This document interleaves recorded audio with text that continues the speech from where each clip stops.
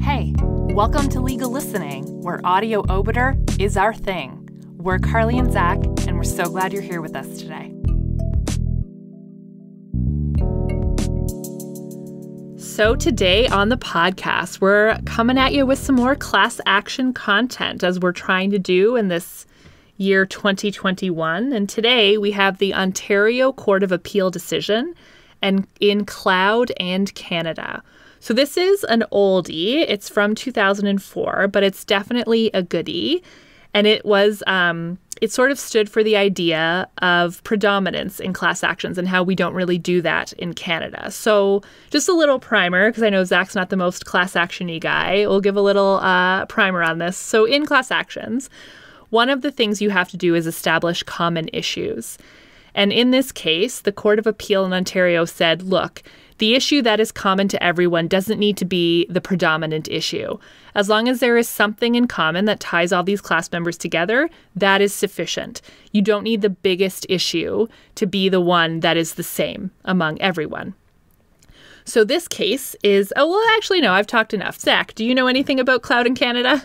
I don't know anything about Cloud in Canada other than like our little pre-show chat, there are thoughts that I have that I want to give at the tail end. Okay. And we're going to talk about where Cloud in Canada is now, in particular with the province that we both currently reside in. Yep. I think there are a lot of interesting things there to discuss. Okay. But because I think it'll lend itself to a good discussion. But briefly on the actual topic of it, as someone who doesn't know really the class action world, I think it's very interesting discussing like the whole the idea of like common issue. I think is very fascinating. Yes. Because I think that class actions in of themselves, again, as kind of a layman on them, I think they actually represent a good opportunity for people to access justice as a large class, because I think there's a lot of issues that are going to be coming in the next 5, 10, 15, 20 years that are going to require like large classes to resolve, because I think I'm going to show my colors here that certain corporations are taking advantage of certain groups of people and that class actions under the current framework is really the only way we're going to resolve them.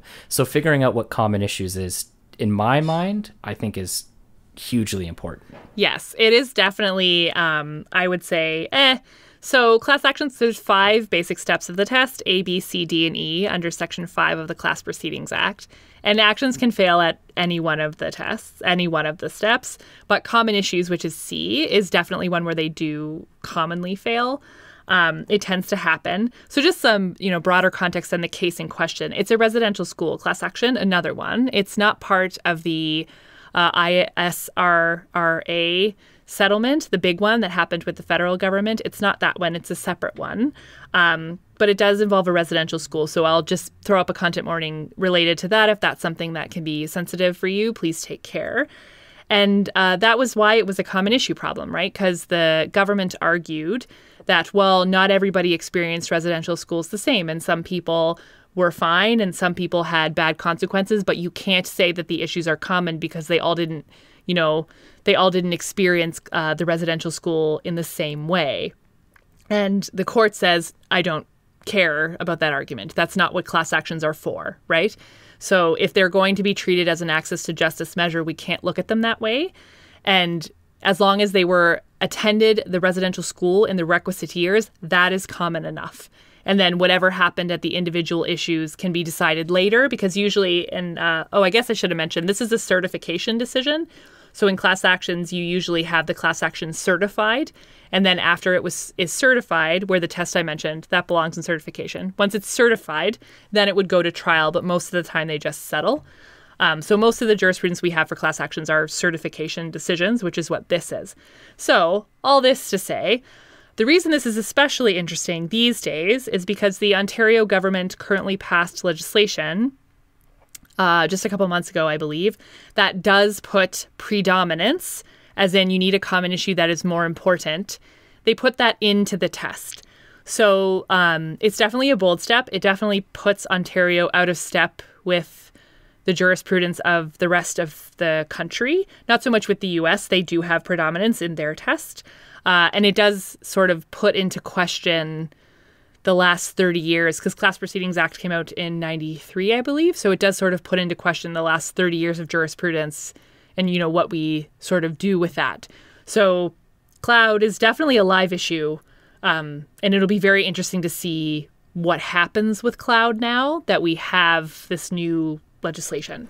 Yeah, I think it's interesting, so we won't run on too long because I could rant about this forever with this particular government, is some of the actions undertaken by this government, I think, are out of lockstep with the direction that the country's really going in terms of like its legal framework.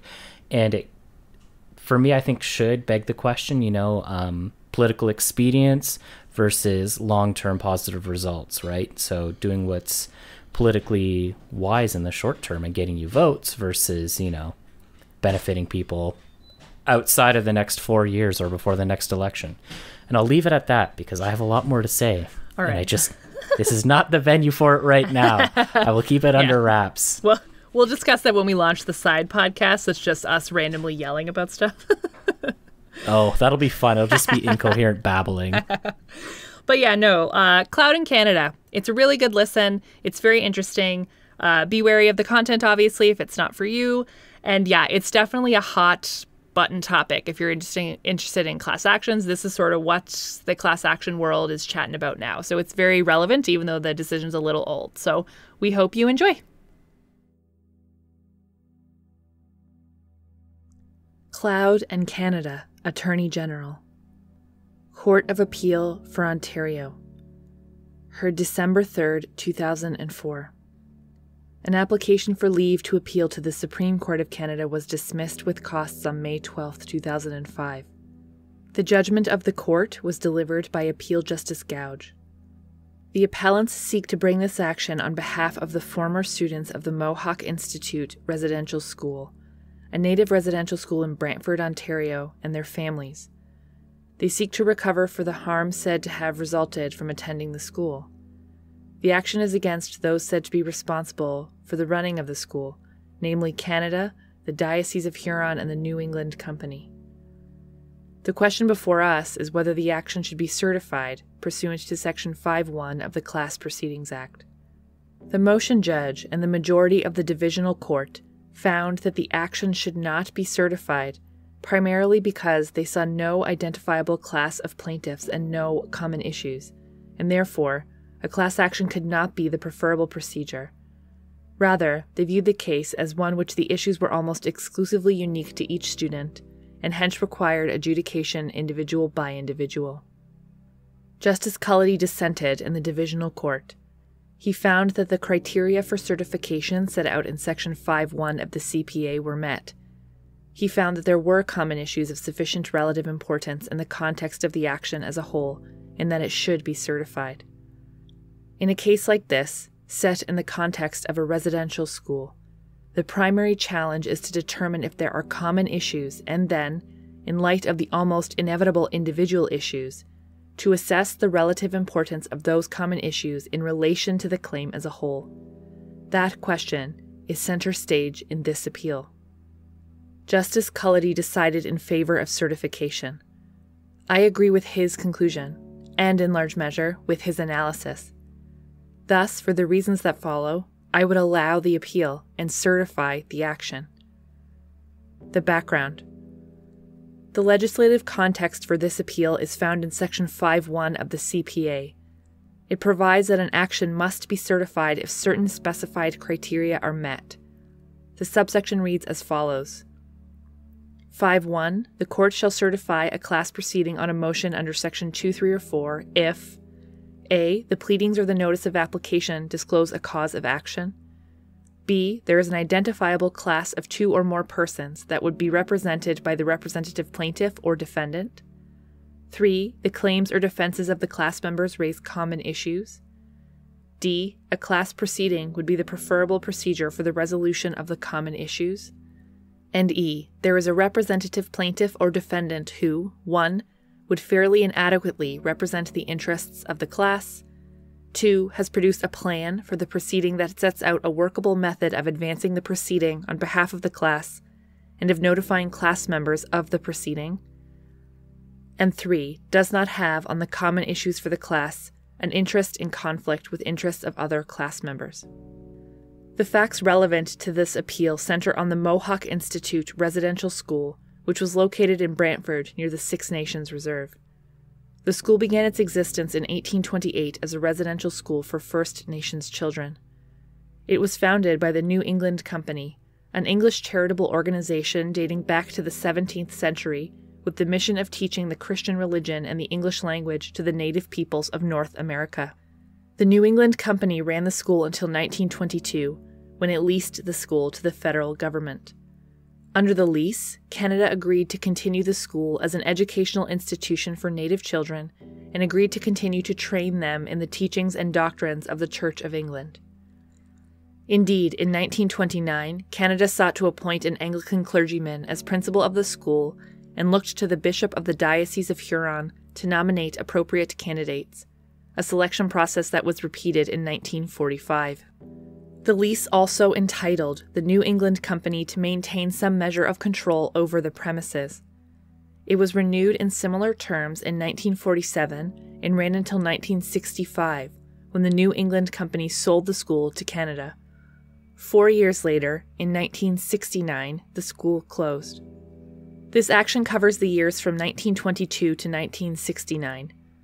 During that time, there were 150 to 180 students at the school each year, ranging in age from 4 to 18 and split roughly equally between boys and girls. All were Native children, that is, Indians within the meaning of the Indian Act, as amended. In all, approximately 1,400 Native children attended the school in these years.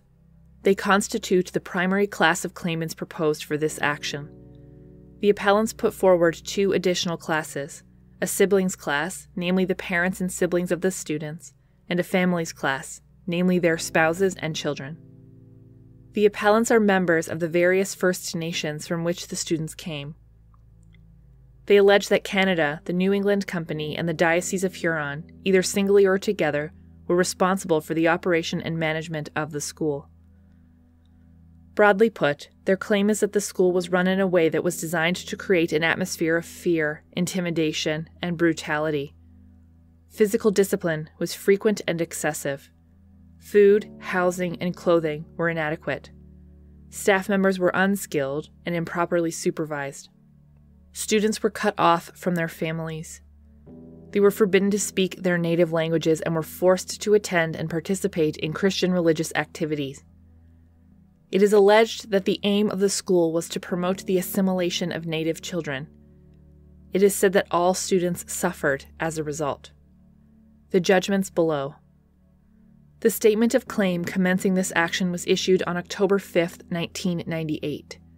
It seeks damages on behalf of the students for breach of fiduciary duty, negligence, assault, sexual assault, battery, breach of Aboriginal rights, and breach of treaty rights. Damages are also claimed on behalf of the siblings and families of the students for breach of fiduciary duty and for loss of care, guidance, and companionship pursuant to the Family Law Act. Finally, the statement of claim advances a claim for punitive damages. In June of 2001, the appellants sought certification of the action pursuant to the CPA, although they excluded the claims for sexual assault from that request. Justice Haynes dismissed the motion. He dealt in turn with each of the criteria for certification set out in Section 5.1 of the CPA.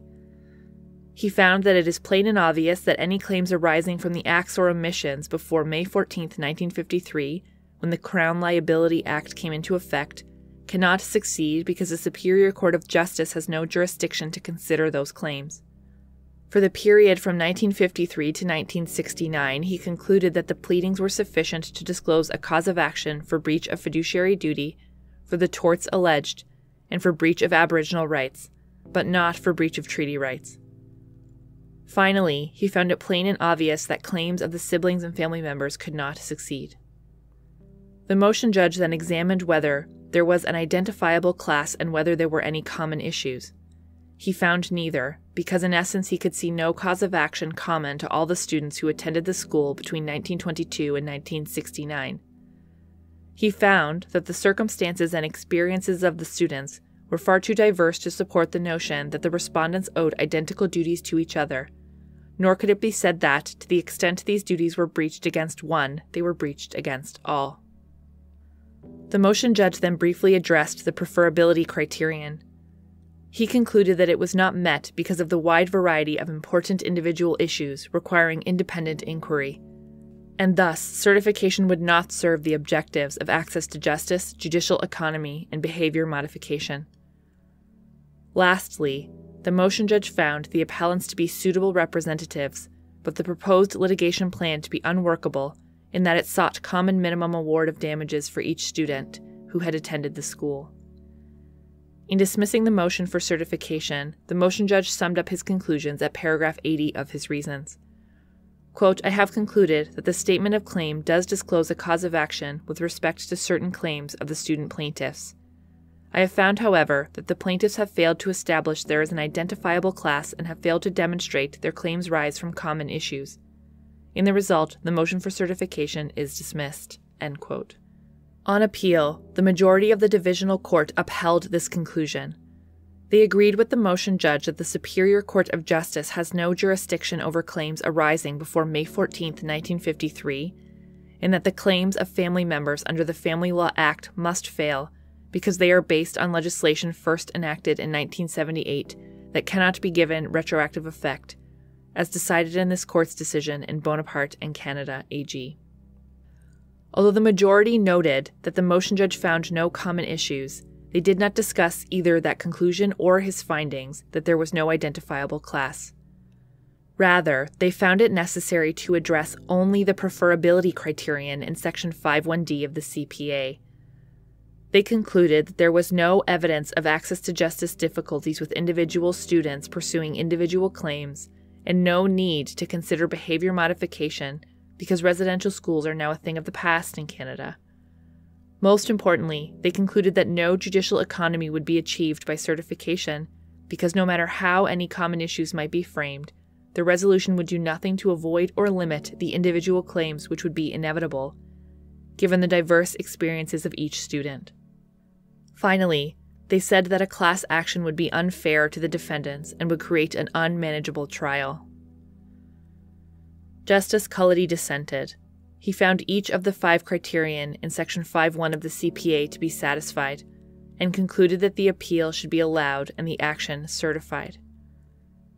In addressing whether the pleadings disclose a cause of action as required by Section 5.1a, he found that claims against the Crown for vicarious liability for the actions of its employers prior to May 14, 1953, can be brought in the Superior Court of Justice because of the jurisdiction given to that court by the Crown Liability and Proceedings Act as amended, and because the ban in Section 24.1 of the Crown Liability Act does not extend to claims like this because they could have been brought against the Crown before May 14, 1953 in the Exchequer Court.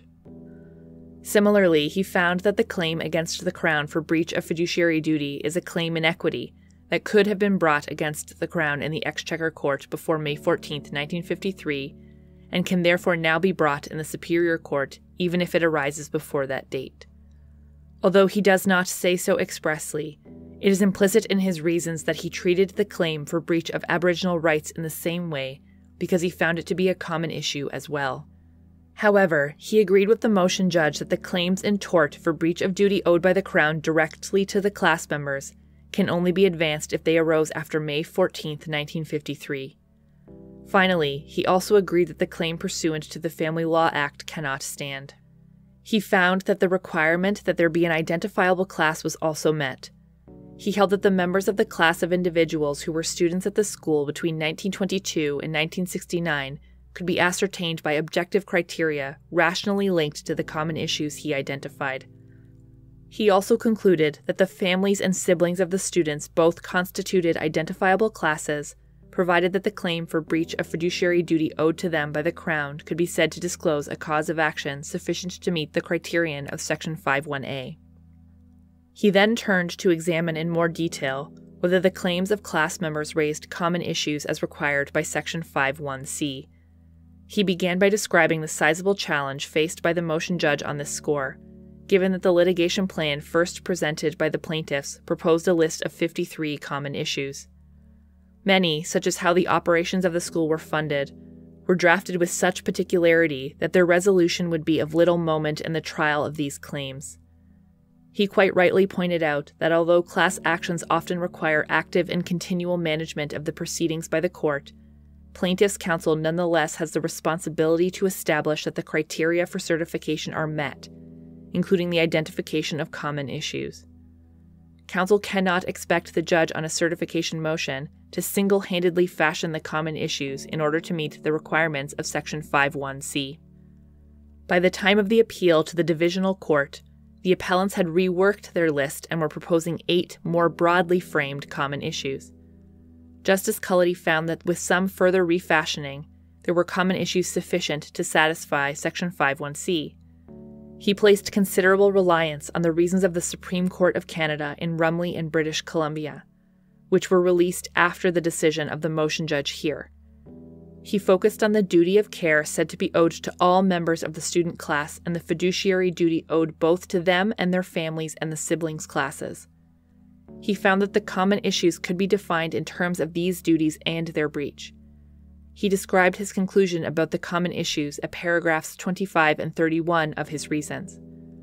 Quote, as in Rumley, they would include a failure to have in place management and operation procedures that would reasonably have prevented abuse, and in addition, issues similar to those described by the Court of Appeal in Bonaparte as the essence of the claims for breach of fiduciary duty against the Crown in that case, namely, whether the very purpose of the Crown's assumption of control over the primary plaintiffs was to strip the Indian children of their culture and identity, thereby removing, as and when they became adults, their ability to pass to succeeding generations the spiritual, cultural, and behavioral bases of their people.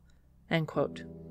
While I would not accept without modification the original formulation or the reformulation of the common issues proposed on behalf of the plaintiffs, such issues could, I believe, be defined in terms of the existence and breach of duties of care and fiduciary duties owed by the defendants to class members, and the infringements of the Aboriginal rights of the members, with respect to the purposes, operations, management, and supervision of the Mohawk Institute, and with respect to each of the categories of harm referred to in paragraphs 51 and 52 of the Statement of Claim.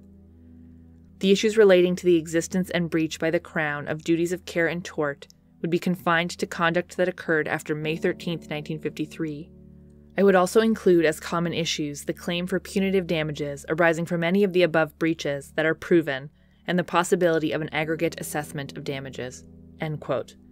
He did, however, go on to reject the claim for vicarious liability, finding that because the claim addressed the conduct of particular employees towards particular students, it could not qualify as a common issue. Finally, he turned to the preferability requirement in Section 5.1d. He found that any deference owed to the motion judge on this issue was displaced because the preferability analysis can be properly done only in light of the common issues identified and the motion judge identified none. He went on to conclude that the trial of the common issues he identified would be fair, efficient, and manageable method of achieving the claims pleaded and would be preferable to other procedures. Unlike his colleagues, he accepted the evidence of the vulnerability of class members and thus found that the objective of access to justice would be served to an appreciable extent by certification. However, he gave most weight to the judicial economy to be achieved by having one trial of the common issues rather than 1,400. In summary, he found that the focus of the trial of the common issues would be on the conduct of the respondents rather than on the precise circumstances of particular class members, and that the existence of individual issues such as limitation periods or causation of harm to individual students was not enough to outweigh the conclusion that resolution of the common issues would significantly advance this action. He concluded by finding that although the proposed litigation plan required reformulation in light of his findings, its deficiencies were not sufficient to deny the motion. He would have allowed the appeal, granted certification, and left the details of the litigation plan to be resolved by counsel under the supervision of the judge assigned to case manage the proceeding. Analysis. With leave, the appellants appealed to this court, seeking an order setting aside the orders of the divisional court and the motion judge and certifying the action. They invite us to do so on the basis of the reasoning of Justice Cullity, which they fully endorse. They argue that all 5 of the criteria in Section 1 of the CPA are met and that the court must certify. The respondents contest each of these, some more vigorously than others, most pointedly the preferability requirement. Before addressing in turn each of these factors, it is helpful to repeat the full subsection and set out the principles applicable to its application as they have been developed by the Supreme Court of Canada and this Court. Section 5.1 reads as follows. 5.1. The Court shall certify a class proceeding on a motion under Section 2, 3, or 4 if a. The pleadings or the notice of application discloses the cause of action, b. There is an identifiable class of 2 or more persons that would be represented by the representative plaintiff or defendant, c. The claims or defenses of the class members raise common issues, d. A class proceeding would be the preferable procedure for the resolution of the common issues, and e. There is a representative plaintiff or defendant who 1. Would fairly and adequately represent the interests of the class, 2. Has produced a plan for the proceeding that sets out a workable method of advancing the proceeding on behalf of the class and of notifying class members of the proceeding, and 3. Does not have on the common issues for the class an interest in conflict with the interests of the other class members. The Supreme Court of Canada has issued 3 important decisions to guide the development of class actions in Canada. Western Canadian Shopping Centres Incorporated in Dutton, Hollick and Toronto City, and Rumley. In Hollick, the Supreme Court of Canada had its first opportunity to enunciate the interpretive approach to be applied to the CPA in general and to its certification provisions in particular. Speaking for the Court at paragraphs 14 to 16, Chief Justice McLachlin made clear that in light of its legislative history, the CPA should be construed generously, and that an overly restrictive approach must be avoided in order to realize the benefits of the legislation as foreseen by its drafters, namely serving judicial economy, enhancing access to justice, and encouraging behavior modification by those who cause harm. She underlined the particular importance of keeping this principle in mind at the certification stage. In addition, she emphasized that the certification stage is decidedly not meant to be a test of the merits of the action, but rather focuses on its form. As she said at paragraph 16, the question at the certification stage is not whether the claim is likely to succeed, but whether the suit is appropriately prosecuted as a class action. For its part, this court has said that because of the expertise developed in this new and evolving field of class actions by the small group of judges across the province who have significant experience in hearing certification motions, an appellate court should proceed with deference and should restrict its intervention to matters of general principle. This admonition is somewhat complicated in this particular case because both Justice Haynes and Justice Cullity have been part of that small group. It is against this backdrop, then, that the debate between the parties on each of the requirements of Section 5.1 must be considered. The cause of action criterion, Section 5.1a. It is now well established that this requirement will prevent certification only where it is plain and obvious that the pleadings disclose no cause of action, as that test was developed in Hunt and Carey Canada Incorporated. Although the parties originally differed on whether that test is met here, by the time of argument in this court, they had come to agree that the appellant's pleadings disclose the following causes of action within the meaning of that test. A. The claim for vicarious liability of the defendants over the full period of this action, namely 1922 to 1969, although the appellants do not contest Justice Cullity's conclusion that these claims do not give rise to common issues. B. The claim for breach of fiduciary duty owed to the members of the student class over the full time frame of the action. C. The claim for breach of fiduciary duty owed to the members of the families and siblings classes over the full time frame of the action, given this court's decision in Bonaparte. And D. The claims for negligence of the defendant, but only between 1953 and 1969. I agree with the parties that these causes of action survive the test in Section 5.1a.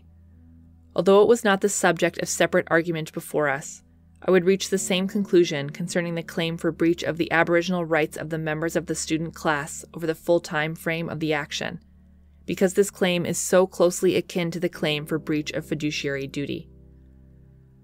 On the other side of the coin, the appellants also now properly concede that the following claims cannot be proceeded with. A. The claims against the members of the families and siblings classes pursuant to the Family Law Act. B. The claims for negligence occurring before 1953. and C, the claims for breach of treaty rights, which the motion judge found were not made out on the pleadings and which the appellants did not thereafter pursue. The identifiable class requirement, Section 5.1b. Hollick, at paragraph 17, describes what is necessary to meet this requirement. The appellants are required to show that the three proposed classes are defined by objective criteria which can be used to determine whether a person is a member without reference to the merits of the action. In other words, each class must be bounded and not of unlimited membership. As well, there must be some rational relationship between the classes and the common issues. The appellants have an obligation, although not an onerous one, to show that the classes are not unnecessarily broad and could not be defined more narrowly without arbitrarily excluding some people who share the same interests in the resolution of the common issues. As I have said, Justice Haynes found that the appellants failed to establish any identifiable class. In my view, he applied the wrong test in doing so by requiring that all students fully share a cause of action. This is inconsistent with Hollick, which makes clear that the shared interest need only extend to the resolution of the common issues. The application of a wrong test is an error in principle, and the decision which results can attract no deference. For its part, the majority of the divisional court did not address the identifiable class issue. However, Justice Cullity found that the requirement in Section 5.1b had been satisfied by the appellants. In my view, he was correct in doing so. The appellants satisfy all the dimensions of this requirement. Membership in the student class is defined by the objective requirement that a member have attended the school between 1922 and 1969. Membership in the families class requires that a person meet the objective criterion of being a spouse, common law spouse, or child of someone who was a student. Likewise, the siblings class is defined as the parents and siblings of those students. None of the three proposed classes is open-ended. Rather, all are circumscribed by their defining criteria. All three classes are rationally linked to the common issues found by Justice Cullity, in that it is the class members to whom the duties of reasonable care, fiduciary obligation, and aboriginal rights are said to be owed, and they are the ones who are said to have experienced the breach of those duties. Finally, because all class members claim breach of these duties, and that all suffered at least some harm as a result, these classes are not unnecessarily broad. All class members share the same interest in the resolution of whether they were owed these duties and whether these duties were breached. Any narrower class definition would necessarily leave out some who share that interest. Thus, I conclude that the identifiable class requirement is met. The Common Issues Requirement, Section 5.1c. As with each of the criteria in Section 5.1, the Common Issues Requirement must be discreetly addressed and satisfied for the action to be certified. However, there is no doubt that this analysis will often overlap with that required by other factors in Section 5.1. Indeed, in some cases these inquiries may be somewhat interdependent. For example, the identification of common issues will often depend in part upon the definition of the identifiable class and vice versa. This particular interrelationship is reflected in the requirement that there be some rational relationship between the identifiable class and the common issues. Hence, the discussion of common issues must have in mind the identifiable class, just as the discussion of identifiable class proceeded in light of the common issues. Moreover, like the other criteria in Section 5.1, save for the discourse of a cause of action, the common issues criterion obliges the class representative to establish an evidentiary basis for concluding that the criterion is met. Chief Justice McLaughlin put it this way in Hollick at paragraph 25. Quote, "In my view, the class representative must show some basis in fact for each of the certification requirements set out in Section 5 of the Act, other than the requirement that the pleadings disclose a cause of action." End quote. Hollick also makes clear that this does not entail any assessment of the merits at the certification stage. Indeed, on a certification motion, the court is ill-equipped to resolve conflicts in the evidence or to engage in finely calibrated assessments of evidentiary weight. What it must find is some basis in fact for the certification requirement in issue. Hollick also explains the legal test by which the common issues requirement is to be assessed. After dealing with the identifiable class factor, the Supreme Court addressed this question at paragraph 18. Quote, "A more difficult question is whether the claims of the class members raise common issues as required by Section 51C of the CPA. As I wrote in Western Canadian Shopping Centres, the underlying question is whether allowing the suit to proceed as a representative one will avoid duplication of the fact-finding or legal analysis. Thus, an issue will be common only where its resolution is necessary to the resolution of each class member's claim. Further, an issue will not be common in the requisite sense unless the issue is a substantial ingredient of each of the class members' claims." End quote. This requirement has been described by this court as a low bar. Indeed, this description is consistent with the commonality finding in Hollick itself. The class action proposed there was on behalf of some 30,000 people who lived in the vicinity of a landfill site that was alleged to cause harm through noise and physical pollution. The Supreme Court found that the issue of whether the site emitted pollutants into the air met the test of 51C because each class member would have to show this or see his claim fail. The court did not see this conclusion to be at all undermined by the fact that this common issue was but one aspect of the liability issue and a small one at that.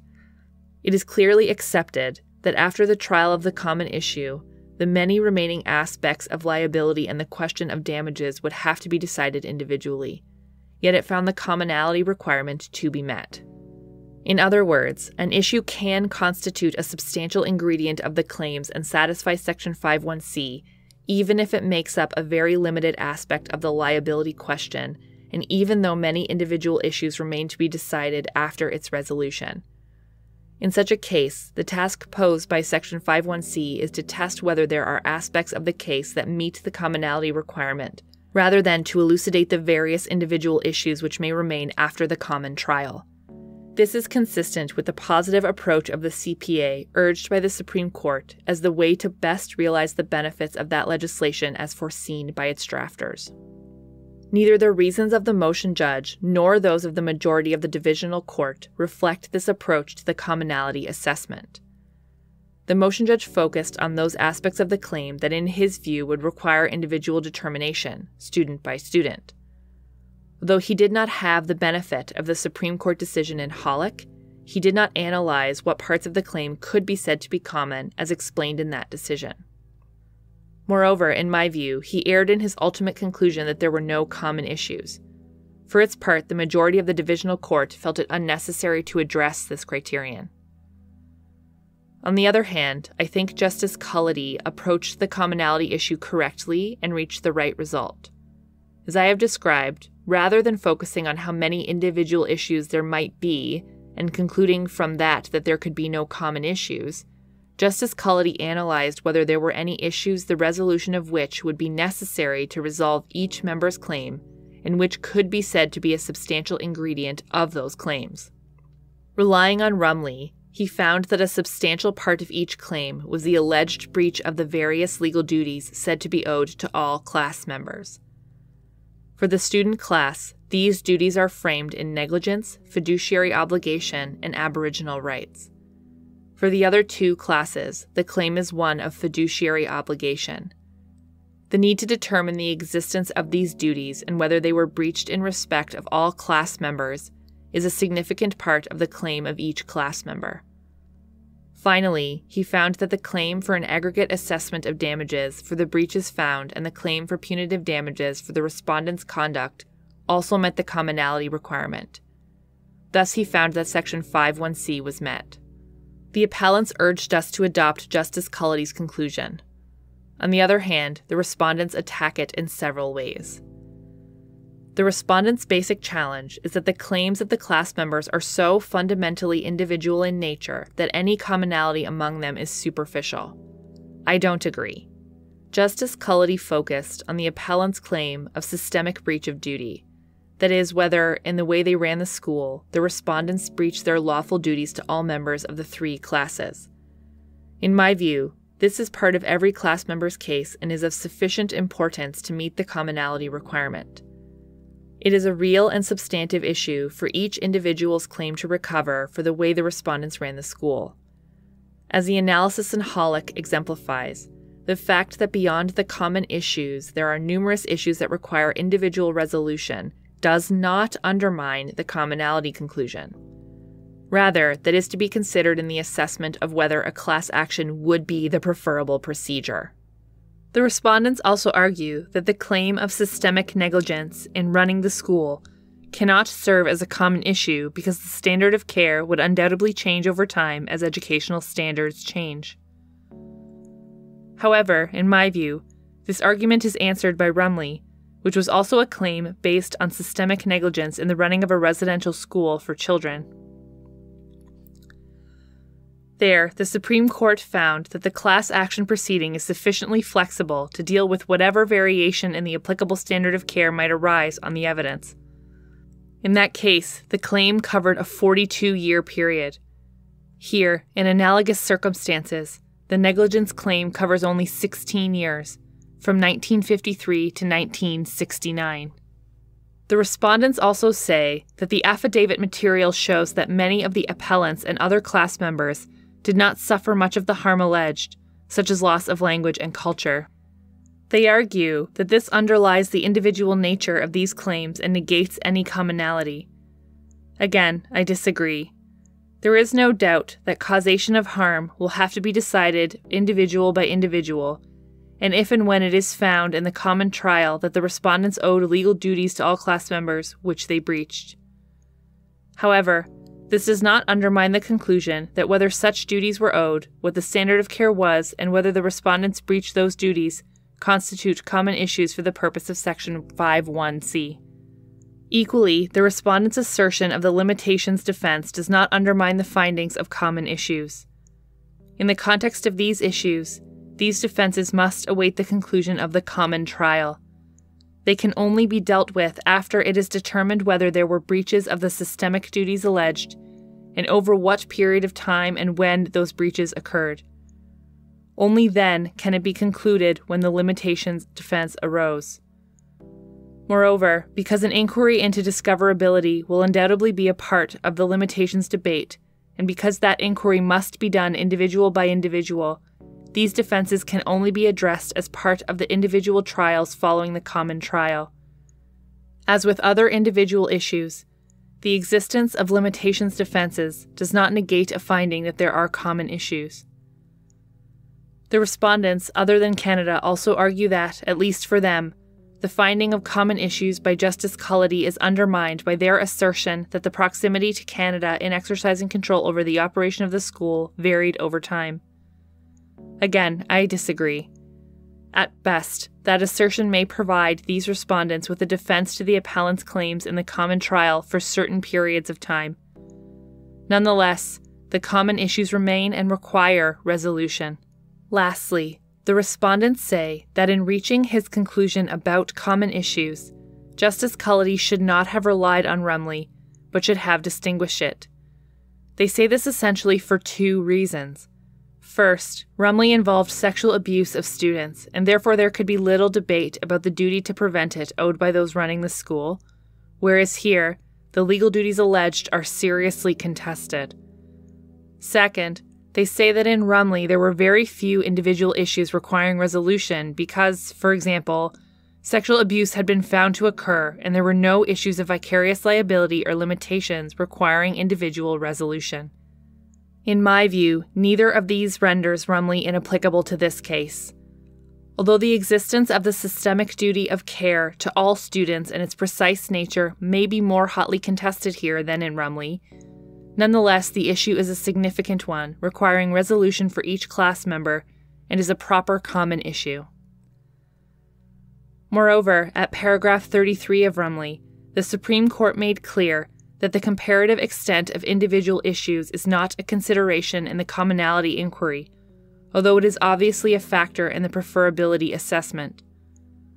Although the court underlined that it was dealing with the British Columbia Class Proceedings Act, which explicitly states that the common issues requirement may be met whether or not these issues predominate over individual issues, whereas the CPA is silent on this point. In my view, the same approach is implicit in the CPA. A weighing of the relative importance of the common issues and the remaining individual issues is necessarily an important part of the preferability inquiry. I do not think that the CPA contemplates a duplication of that task as part of the commonality inquiry.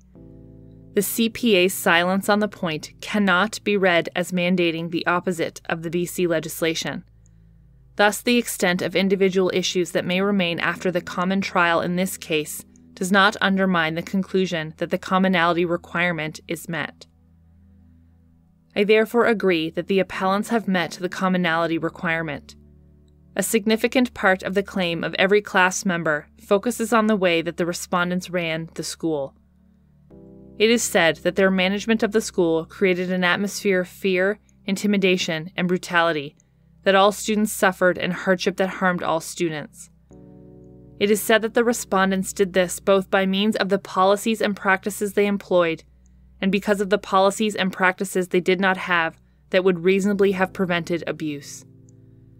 Indeed, it is said that their very purpose in running the school as they did was to eradicate the native culture of the students. It is alleged that the respondents breached various legal duties to all class members by running the school in this way. In the affidavits of 10 representative plaintiffs, there is a clear showing of some basis in fact supporting this description of the way in which the school was run.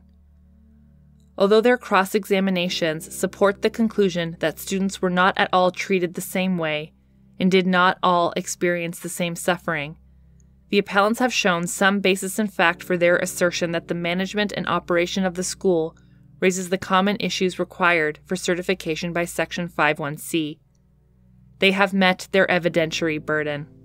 The appellants acknowledge that if they are successful in the common issues trial, it will be necessary to separately establish causation of harm and quantification of damages for each individual class member for all 3 classes. Nevertheless, it is my view that whether the respondents owed legal obligations to the class members that were breached by the way the respondents ran the school is a necessary and substantial part of each class member's claim. No individual can succeed in his or her claim to recover for harm suffered because of the way the respondents ran the school without establishing these obligations and their breach. The common trial will take these claims to the point where only causation and harm remain to be established. In my view, it will adjudicate a substantial part of each class member's claim by doing so. Hence, the appellants have met the commonality requirement. I also agree with Justice Cullity that in a trial of these common issues, the claims for an aggregate assessment of damages and punitive damages are properly included as common issues. The trial judge should be able to make an aggregate assessment of the damages suffered by all class members due to the breaches found, if this can reasonably be done without proof of loss by each individual member. Indeed, this is consistent with Section 24 of the CPA. As well, given that the common trial will be about the way the respondents ran the school and their alleged purpose in doing so, it can also properly assess whether this conduct towards the members of the 3 classes as a whole should be sanctioned by means of punitive damages. In summary, I agree with Justice Cullity that the appellants have met the requirements set by Section 51C of the CPA. The focus of the common trial will be on the conduct of the respondents as it affected all class members, and how and for what purpose they ran the school. Although evidence from individuals that speak to the respondents' systemic conduct may be relevant to this, findings of causation and extent of harm must await the individual trials to follow. As the class action proceeds, the judge managing it may well determine that the common issue should be restated with greater particularity in light of his or her experience with the class proceeding. To permit that process to unfold with flexibility, at this stage I would state the common issues in general terms as follows. 1. By their operation or management of the Mohawk Institute Residential School from 1953 to 1969, did the defendants breach a duty of care owed to the students of the school to protect them from actionable physical or mental harm? 2. by their purpose, operation, or management of the Mohawk Institute Residential School from 1922 to 1969, did the defendants breach a fiduciary duty owed to the students of the school to protect them from actionable physical or mental harm or the Aboriginal rights of those students. 3. By their purpose, operation, or management of the Mohawk Institute Residential School from 1922 to 1969, did the defendants breach a fiduciary duty owed to the families and siblings of the students of the school? 4. If the answer to any of these common issues is yes, can the court make an aggregate assessment of the damages suffered by all class members of each class as part of the common trial? 5. If the answer to any of these common issues is yes, were the defendants guilty of conduct that justifies an award of punitive damages? 6. If the answer to that is yes, what amount of punitive damages is awarded? The preferable procedure requirement, Section 5(1)(d). As explained by the Supreme Court of Canada in Hollick, the preferability requirement has two concepts at its core. The first is whether or not the class action would be fair, efficient, and manageable method of advancing the claim. The second is whether the class action would be preferable to other reasonably available means of resolving the claims of class members. The analysis must keep in mind the three principal advantages of class actions, namely judicial economy, access to justice, and behavior modification, and must consider the degree to which each would be achieved by certification. Hollick also decided that the determination of whether a proposed class action is fair, efficient, and manageable method of advancing the claim requires an examination of the common issues in their context. The inquiry must take into account the importance of the common issues in relation to the claim as a whole. At paragraph 30 of that decision, the court also makes clear that the preferability requirement in Section 5(1)(d) of the CPA can be met even where there are substantial individual issues, and that its drafters rejected the requirement that the common issues predominate over the individual issues in order for the class action to be the preferable procedure. This contrasts with the British Columbia legislation, in which the preferability inquiry includes whether the common issues predominate over the individual cases. In Ontario, it is nonetheless essential to assess the importance of the common issues in relation to the claim as a whole. It will not be enough if the common issues are negligible in relation to the individual issues. The preferability finding in Hollick itself was just this, and the requirement was therefore found not to be met. That decision tells us the critical question is whether, viewing the common issues in the context of the entire claim, their resolution will significantly advance the action. Neither the motion judge nor the majority of the divisional court properly addressed this vital aspect of the preferability inquiry, and thus their conclusion cannot stand. As Justice Cullity said, the determination of whether, in the context of the entire claim, the resolution of the common issues will significantly advance the action can only be done in light of the particular common issues identified. Here, the motion judge found none and therefore could not make this assessment. The majority of the divisional court did not address the common issues requirement, but simply stated its conclusion that any attempt to formulate common issues in terms of systemic negligence would not significantly advance the litigation given the numerous individual claims. With respect, without an articulation of what the common issues are, any assessment of their relative importance in the context of the entire claim cannot be properly made. It would risk a conclusion based not on relative importance, but simply on the existence of a large number of individual issues. It would also preclude any appellate review. On the other hand, as I have outlined, Justice Cullity found that in the context of the entire claim, the resolution of the common issues he found would significantly advance the action, and that otherwise the preferability requirement was met. I agree with that conclusion. As they did with the common issues, the respondents contest this finding in several different ways. Here, too, their primary attack is that the vast majority of issues require individual determination.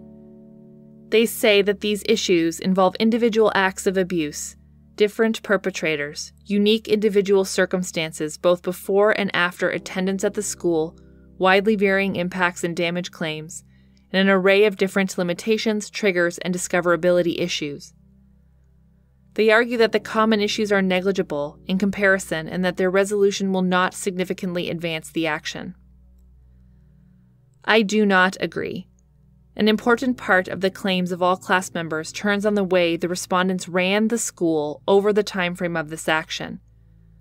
The factual assertion is both that the respondents had in place policies and practices, such as excessive physical discipline, and that they failed to have in place preventative policies and practices, such as reasonable hiring and supervision, which together resulted in the intimidation, brutality, and abuse endured by the students at the school. It is said that the respondents sought to destroy the native language, culture, and spirituality of all class members. The legal assertion is that by running the school in this way, the respondents were in breach of the various legal obligations they owed to all class members. Together, these assertions compromise the common issues that must be assessed in relation to the claim as a whole.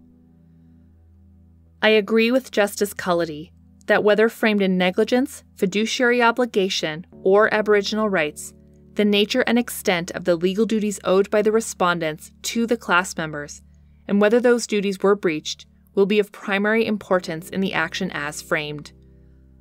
If class members are to recover, they must first succeed on this issue. It is only at that point that individual issues of the kind raised by the respondents would arise. Save for those relating to limitations, they are all aspects of harm and causation, both of which the appellants acknowledge they will have to establish individual by individual. The limitations questions are all individual defenses, which the appellants also acknowledge will require individual adjudication. The resolution of these common issues, therefore, takes the action framed in negligence, fiduciary duty, and Aboriginal rights up to the point where only harm, causation, and individual defenses such as limitations remain for determination. This moves the action a long way. The common issues are fundamental to the action. They cannot be described as negligible in relation to the consequential individual issues, nor to the claim as a whole. To resolve the debate about the existence of the legal duties on which the claim is founded, and whether these duties were breached, is to significantly advance the action. This assessment is not quantitative so much as qualitative. It is not driven by the mere number of individual adjudications that may remain after the common trial. The finding in Rumley demonstrates this. The class there was defined as students at the residential school between 1950 and 1992 who reside in British Columbia and claim to have suffered injury, loss, or damage as a result of misconduct of a sexual nature occurring at the school. The common issues were defined very similarly to those in this case. The Supreme Court recognized that following their resolution, adjudication of injury and causation would be required individual by individual. Although the number of individual adjudications appears to have been uncertain, the time frame of the action alone suggests that it might be relatively high. Yet the court was able to conclude that the common issues predominated over those affecting only individual class members, which is a consideration required by the British Columbia legislation.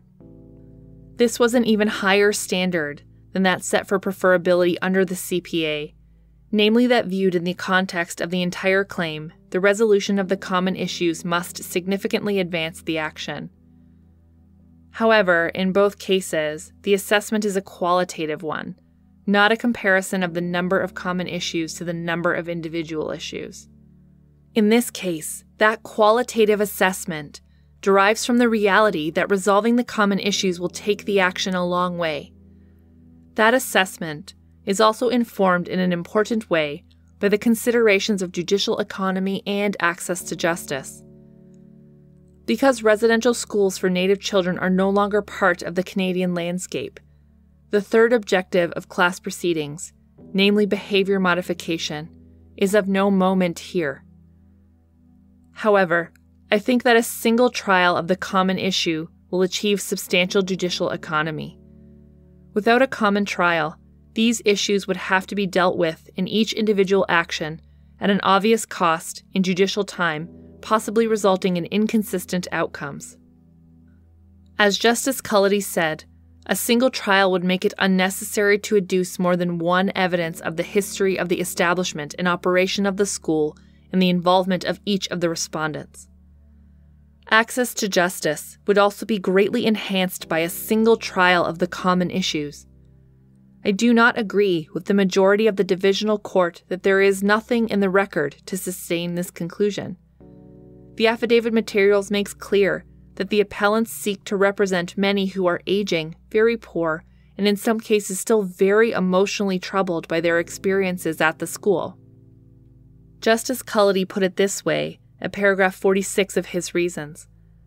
Quote, "While the goal of behavioral modification does not seem to be a value that would be achieved in any extent by certification, I am satisfied that the vulnerability of members of the class, as evidenced by the uncontradicted statements in the affidavits sworn by the representative plaintiffs, is such that the objective of providing access to justice would be served to an appreciable extent.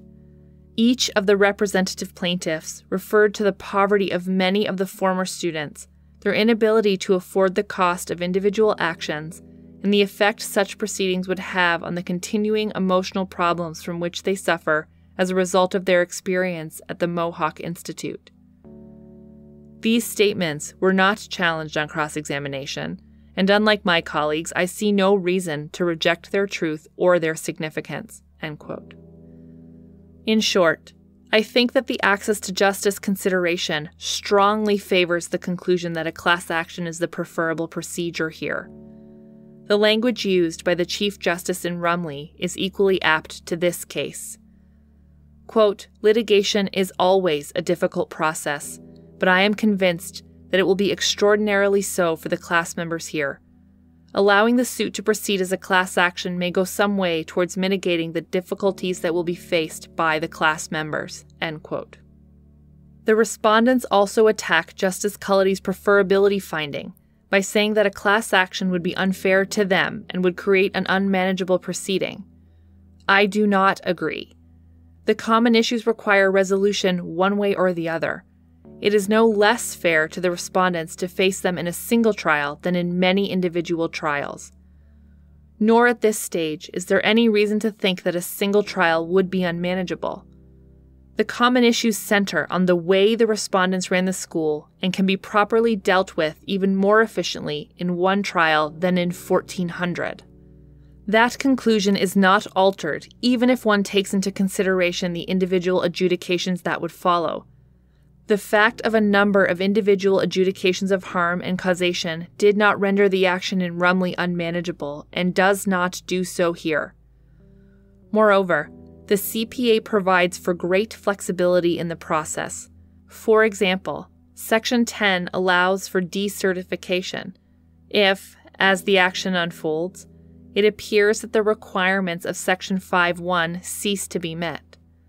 In addition, Section 25 contemplates a variety of ways in which individual issues may be determined following the common issues trial, other than by the presiding trial judge. Thus, at this stage in the proceedings, when one views the common issues trial in the context of the action as a whole, there is no reason to doubt the conclusion that the class action is a manageable method of advancing the claim. Lastly, the respondents argue that Justice Cullity was wrong because the class action is not preferable to other means of resolving class members' claims. They support this position with fresh evidence filed in this court describing the alternative dispute resolution system that has been put in place by Canada to deal with claims of those who attended native residential schools.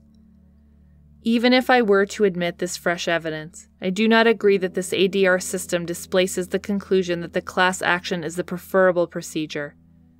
It is a system unilaterally created by one of the respondents in this action and could be unilaterally dismantled without the consent of the appellants. It deals only with physical and sexual abuse, it caps the amount of possible recovery, and, most importantly, in these circumstances, compared to the class action, it shares the access to justice deficiencies of individual actions. It does not compare favorably with a common trial. Thus, I conclude that each of the respondents' attacks must fail, and that Justice Cullity was correct to find that the appellants have met the preferability requirement. The Workable Litigation Plan Requirement, Section 5(1)(e)(2). Although it was not strenuously pursued in oral submissions, the respondents also argue in their factums that the action cannot be certified because the appellants have not yet produced a workable litigation plan. I do not agree that the appellant's certification motion should fail on this basis. The litigation plan produced by the appellants is, like all litigation plans, something of a work in progress. It will undoubtedly have to be amended, particularly in light of the issues found to warrant a common trial. Any shortcomings due to its failure to provide for when limitation issues will be dealt with or how third-party claims are to be accommodated can be addressed under the supervision of the case management judge once the pleadings are complete. Most importantly, nothing in the litigation plan exposes weaknesses in the case as framed that undermine the conclusion that a class action is the preferable procedure. Conclusion. I conclude that the appellants have shown that their action satisfies all of the requirements of Section 5(1) of the CPA. It must therefore be certified and remitted to supervision of the Superior Court judge assigned to manage the action. That judge will undoubtedly face significant challenges as this class action unfolds. If they prove insurmountable, the CPA provides remedies. However, the CPA also provides the judge with much flexibility in addressing these challenges and assessing them at this stage of the proceedings. I am not persuaded that they cannot be satisfactorily met within this form of proceeding. I would therefore allow the appeal, set aside the orders of the Divisional Court and the motion judge, and substitute an order certifying the action consistent with these reasons. The parties have given us proposed bills of costs. However, given the amounts at stake, I invite the parties to make written submissions as to costs here and below. These submissions are to be exchanged and filed within 6 weeks of the release of these reasons and are not to exceed 5 pages double-spaced. Within a further 2 weeks, each party may then file a written reply not to exceed 3 pages double-spaced. Order accordingly.